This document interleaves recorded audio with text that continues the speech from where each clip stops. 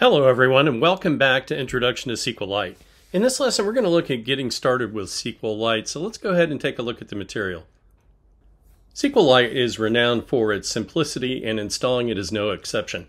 Depending on your operating system, SQLite can be installed with a single command or downloaded as a precompiled binary. For Windows, you can download a precompiled binary from the SQLite website and add it to your system path.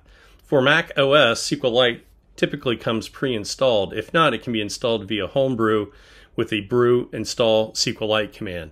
In Linux, use your distribution's packager manager, either sudo apt install SQLite 3 for Debian-based distributions, or if not a Debian-based distribution, follow the instructions for your particular distribution. Once SQLite is installed, you can start interacting with it through the command line. Here's some basic commands. The first one is SQLite 3, which will launch the SQLite command line tool. .help will list all the SQLite commands that are available. .open and then the database followed by the database file name will open a database or create it if it doesn't exist. And .tables will list all the tables in the current database. And .quit will exit the SQLite command tool. And you'll see all of these examples in the upcoming lab. The SQL statement provided is a create table command, which is used to create a new table in the SQLite database. Here's what each part of the command specifies. The first part is create table users. This creates a new table named users in your particular database. ID integer primary key, this defines a column named ID with the type of integer. This column is designed to be as the primary key, which means that each value in this column must be unique and not null. SQLite will automatically increment this value for new rows if no value is specified, due to the integer primary key being an alias for the row ID in SQLite. Username text not null. This defines a column named username with a data type of text.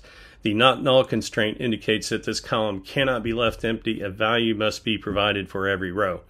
Email text not null unique defines a column named email with a data type of text. Like username, it cannot be empty due to the not null constraint. Additionally, the unique constraint ensures that all values in this column must be different from each other. No two rows can have the same email address.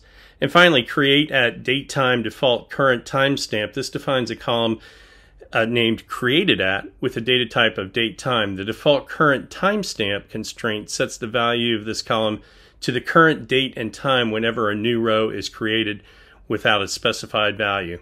So that's the detailed explanation of creating your first database table.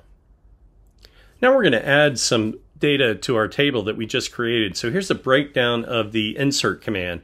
Insert into is the SQL command used to insert new data into a table.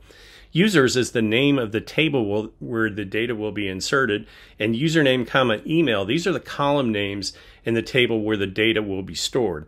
Values, this is a keyword to specify the data that will be inserted into the specified columns. John Doe and John at example.com, these are the values that will be inserted into the username and email columns respectively. When the command is executed, a new row will be created in the users table where the username column will contain the value John Doe and the email column will contain the value John at example.com. Each pair of values in the values clause is encased in parentheses and corresponds to the list of columns specified after the table name. If the user's table contains more columns, these columns will either be filled in with default values or remain empty depending on how the table was defined. In summary, this chapter covered the basics of getting started with SQLite, including installation on different operating systems, using basic SQLite commands, and creating a database table and inserting data. With this functionality established, you're prepared to explore more advanced features of SQLite. Well, that's it for this lesson. The upcoming lab will exercise these commands, and I'll have a demo video of the lab as well. But thank you so much, and I'll see you in the next lab video. See you again. Bye-bye.